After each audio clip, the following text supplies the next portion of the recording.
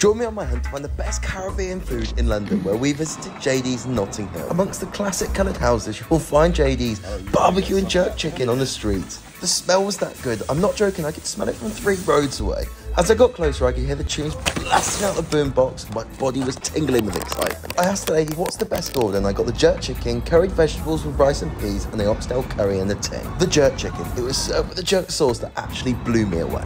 This was miles above any jerk chicken I've ever had in my life. Like, nothing comes close. The char from the barbecue, the sweet and the spicy jerk sauce had so many levels to it, it could have been a lick. The oxtail curry, this was served with a fried dumpling. There was so much meat. You get hits of sweet, salty, lots of spice, and then a huge kick of flavour. Honestly, this was Jamaica in a mouthful. Then I used the rest of the jerk sauce to pour over the rice and the curry veggies, and again, even the rice had so much flavour. And the white shirt finally got defeated. Fuming 1-0 JD's. If you can't take a date, take a fate. Enjoy.